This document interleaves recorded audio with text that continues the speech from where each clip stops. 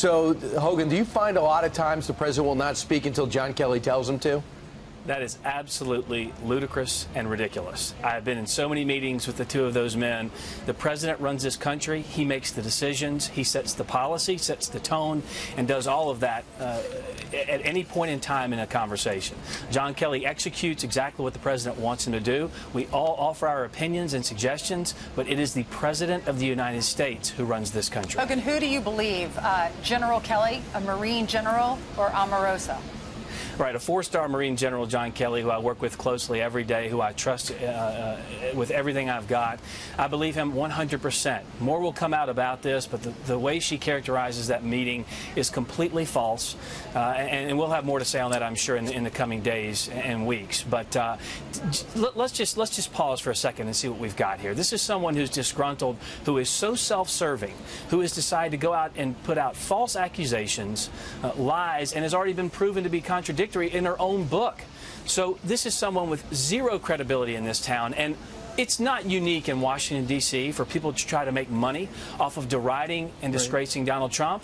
What is unique is someone who leaves the White House like Omarosa, goes on a tour telling everyone how wonderful he is and how much he's done for the African-American community, but apparently telling the truth wasn't paying her bills. So she decided to switch her story to try and make a quick buck, and that I just can't abide by. And I think the book comes out tomorrow, but she's got tape. We heard the tape of her getting fired by John F. Kelly in the Situation Room, and I know that there is perhaps some legal peril she's in for doing that, violating the rules. But then again, there's a brand new audio tape, Hogan, that they played about 90 minutes ago on the Today Show, where the next day after she was fired, she's talking to the President of the United States, Donald Trump, who says, I'm reading in the paper, I had no idea you were leaving. Too bad that's happening. I feel bad about that.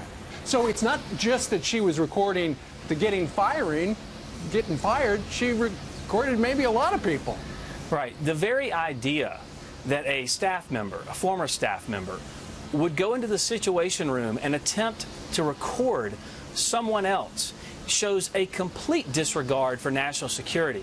I can't believe someone would even think about doing something like that. Then on top of that, her character and her integrity have been impugned beyond measure, and now, to add fuel to the fire, we find out she's tried to record the President of the United States on a private phone call.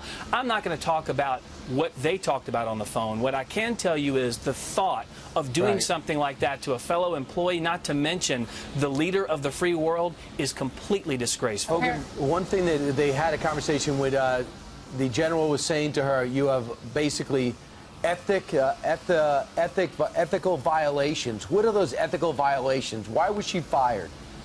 Well, I can't get into the specificity on personnel moves, but listen, the press have reported repeatedly on what she did and didn't do within this White House. You guys know some anchors on network television mocked and derided Omarosa to her face. I can't tell you the conversations I've had with reporters who come into my office and mocked her behind her back. So it's kind of funny now, when they didn't want her on television, gave her no credence or credibility when she worked here. Now that she's turned on Donald Trump, she's the toast of the town. They're giving her time. They're giving her the ability to go out and try and tell a story that is fake, that is not true, and that is full of holes and full of lies. And quite frankly, the media have some burden to bear here, because they're the ones who completely dismissed her for the entire time she was here. Well, you know, she played a tape of the president the next day after she got fired. The president called her, and she also, that's the recording that she'd had with the president. And he said, what's going on? I didn't even know you were fired. And she's trying to say the president doesn't know what's happening in the White House. Meanwhile, others have said that the chief of staff, that's his job. He went in there and he cleaned house, and he was trying to clean up the White House. What was she really like to work with? What was her personality like, and what did people think of her inside the White House? Look, I always got along with Omarosa. She was someone that would come to my office periodically, and we'd have conversations and meetings. I didn't see her in too many of the meetings we had with other staff, when we had planning meetings and things like that. I got along with her. But this is someone now that makes me concerned. I wonder if she's recording some of the things we talked about as well. You can't trust somebody who comes into your office and smiles and has a conversation, and then you find out afterwards they leave and they're private citizens. They've been recording this information.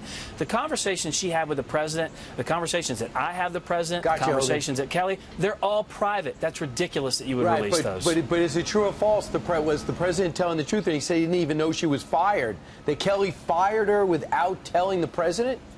Listen, the president makes the decisions in this White House. I'm not going to get into the tick-tock of who knew what and when. What I can tell you is the president and Omarosa had a 15-year relationship dating way back to the reality show The Apprentice. The president trusted her and gave his support for her, brought her into the White House to a prominent position, and she's abused that privilege, and that's something that's just horrible. And I think most Americans look at that and say, someone gave you the trust level to come into the White House, work for the administration, try and make America a better place for the American people, and you just completely blew past that, ignored that for your own self-serving interests. It's a horrible thing. All right. Speaking of trust, Hogan, there are a number of Republicans who do not trust the Department of Justice and the FBI because they have been asking for documents that would explain the very origins of the Russia collusion investigation, because it looks like, you know, this guy, Bruce Orr, the number 4 guy at the Department of Justice, he was getting stuff from his wife who worked for Fusion GPS, and he was putting it into the bloodstream of the FBI,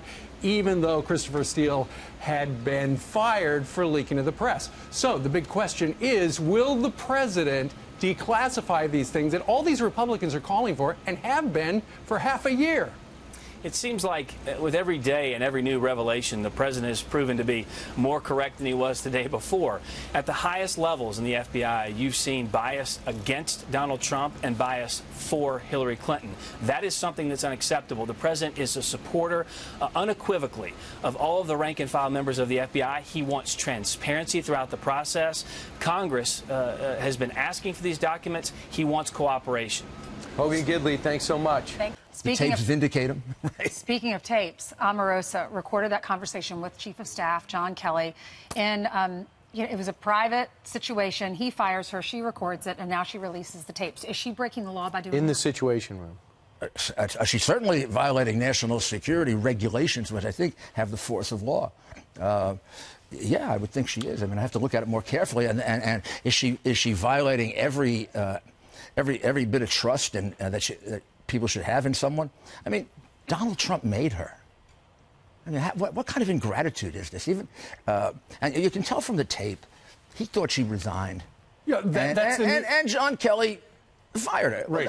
Look, I was the chief of staff, deputy attorney general. I would often fire people that had to be fired. Right. The Today Show just released tapes that shows that she recorded the president as well, calling her the next day and saying, "What's going on, Omarosa? I didn't know you were leaving." Yeah, I heard a little of that tape. Sounds perfectly natural in a situation like where he thought she was she was resigning. He wasn't even happy about that. Most of the things about her never came to him. They don't walk in and say to the president, I'm not just saying Omarosa, you know, so-and-so leaked something, or so-and-so is fighting with this one on the White. If he did that, the president couldn't do his job. That's for the chief of staff to handle. And for her to say that Kelly pressured her, he said to her, it's non-negotiable. That's not pressuring. This is a Marine Corps general. You're fired. You know, he's not exactly going to have a bedside manner. I think Kelly probably does. But she had to be fired. She was fired. That was it. They never put anything bad about her. They never attacked her. Because he was talking on the tape that they played yesterday about ethical violations regarding vehicles, maybe money as well, but he didn't want to go into the specifics because we have these lawyers right here who are going to fix this. Well, and none of that came out. None of that. I mean, if Kelly wanted to hurt her, or anybody around the chief wanted to hurt her, it would have been in the Washington Post the next day. She's misusing this. She's misusing that. Her accounts aren't in order. Everybody in the White House thinks she's a backstabber. A little of that did come out, that last part. But, you know, so what? Mr. Mayor, how would you characterize the president's mindset this weekend? You were with him. Oh, the president played golf great yesterday. And then he watched most of the end of the PGA, and he was in rare form. He was entertaining all of his friends. Made a bunch of calls there, thanking people for their support. It was Donald Trump, you know, in campaign mode, getting ready for November, and starting to feel pretty good about he's won 9 out of 10 races with all this garbage going on around him. I think we have them on the run. I think he's happy that we're calling for an investigation of Mueller and Comey. And you're waiting for Mueller to get back to you. And I think that's one of the reasons why he put out that tweet on Sessions, trying to wake him up. Come on. Let's stop being an attorney general here. Let's be equal. You've been investigating us forever. No evidence. How about we take a look at where there's a big pile of evidence? Yeah. And when you talk to the president, do you call the Sessions? Do you call the attorney general? No, he's recused. No, we would we'll communicate to Mueller, which usually means Jane Raskin with Jim Quarles. If we went to Rosenstein, that would be the person he would appeal to, and probably at the end we'd ask for a meeting with him. Because he's actually the decision maker. He writes the report, Mueller does, but then Rosenstein decides what to do. Because he's his boss. All right, still lots more work to do. Okay. Rudy, thank you very much for joining us. So much for being here. Should be a big week. Should be. I hope so. I think this is the week, I think. All right. Really? For what? I think he'll give us a decision this week on our counterproposal.